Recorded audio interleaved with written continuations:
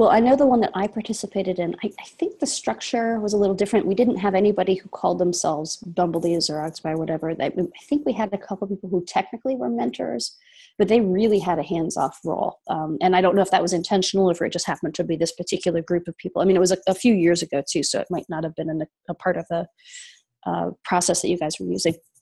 But they were sort of, I mean, and some of it too is that the people who were mentors, I believe, were program officers at NSF, if not all of them, most of them.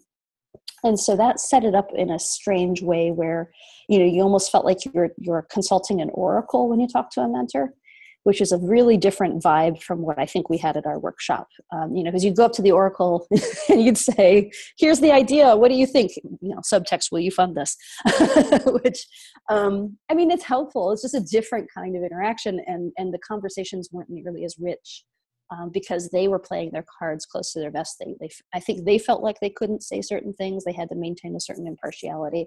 And so I think there's this interesting continuum between, being an impartial oracle on the one end of the spectrum and then being basically a participant, on the other side. And you want to be somewhere in the middle there, right? You don't want to be joining the project, but nor do you want to be so removed you're not engaging with the ideas and really giving helping people think through their problems in a really active way.